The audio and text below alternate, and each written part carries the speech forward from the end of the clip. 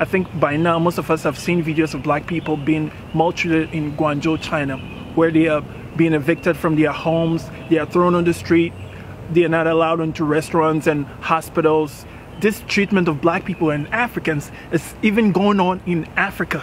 I covered the story about Chinese restaurants in Africa, Nigeria and Kenya specifically, who refuse to serve black people.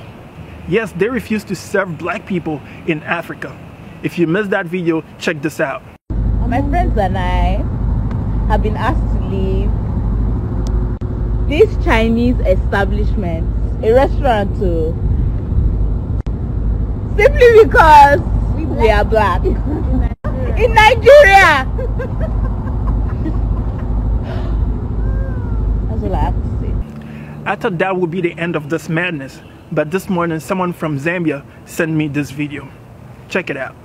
Imagine being called a foreigner in your own country by a foreigner. Well, that's the predicament of a male Zambian national who has chosen to remain anonymous. The man was on Saturday turned away from a Chinese restaurant and shop called Lankins in Lusaka's Long Acres for being black and a foreigner in his own country. The man was in the company of his Chinese wife and now explains. These two other guys were in front of us. They went in, these Chinese nationals, they went in. So when my wife and I were going in, there was this lady behind the counter. She was shouting something, she was yelling something. So for me, I just looked at her, but then I couldn't understand. So I walked in again. Then she repeated the same phrase. So at this time, I looked at my wife because she was looking in my direction. So I looked at my wife. My wife had stopped moving. So I asked her, what is she saying? So the lady said, foreigners are not allowed in this shop. So I thought to myself, in my mind I was like, oh, how does she know my wife is, not from Zambia? Then my wife said, oh, she means you are not allowed in the shop. That's when I was confused. Foreigner? I am the foreigner in this situation. So she said, then my wife asked the lady, what do you mean? She said, oh no, the Chinese can come inside. You have to wait outside. You can't come inside.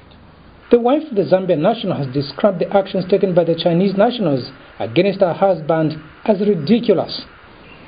I don't think Chinese, racism is everywhere. But then, in this situation, it's just a little bit unusual, How can you ask, how do I put it? How can you say that foreigner cannot come in when they are in a foreign country? It's ridiculous. They are not supposed to behave like that. I asked the couple to accompany me to the said restaurant and shop so that I can independently verify the allegations leveled against the Chinese business firm. In the shop, there was only one female Chinese national at the counter and busy on her phone. We proceeded in the shop, and when going out I asked the Chinese lady, with the help of the Zambian national's wife for translation, if I could see the owners of the shop so that I can find out about the allegations leveled against them, but the lady outrightly refused. When she refused, I asked her whether it's true or not that they turn away blacks in their shop. In her response, the Chinese national explained that this decision has been arrived at in view of the coronavirus, but denied turning away any black person, a contradiction.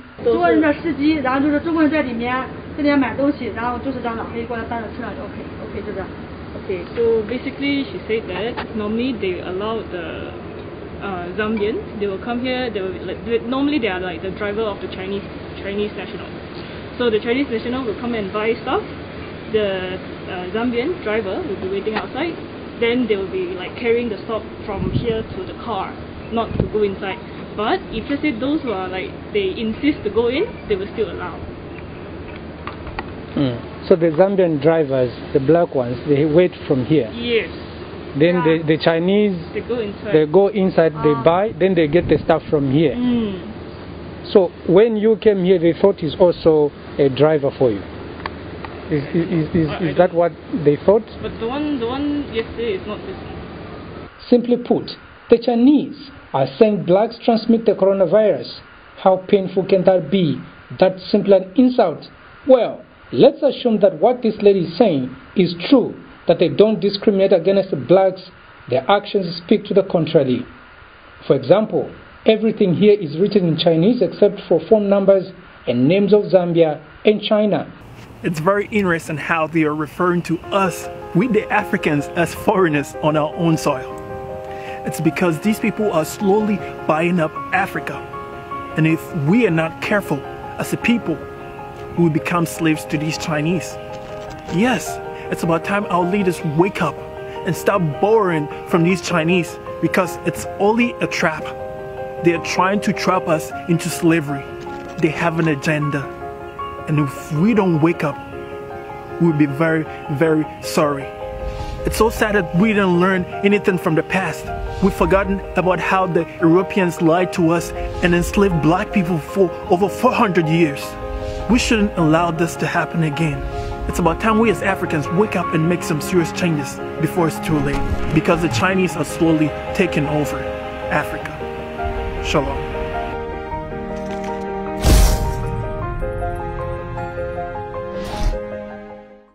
Hey guys, thanks for watching this video. If you want to receive more videos from me on WhatsApp, you can join my WhatsApp group by going to my Facebook page. That is Dr. Dennis Bento. When you get there, just click on like and then click on follow. Don't forget to click on see first, else you won't see all my posts. You can find my WhatsApp link on any of my posts. Just click on the link and click OK. That's it, you're in.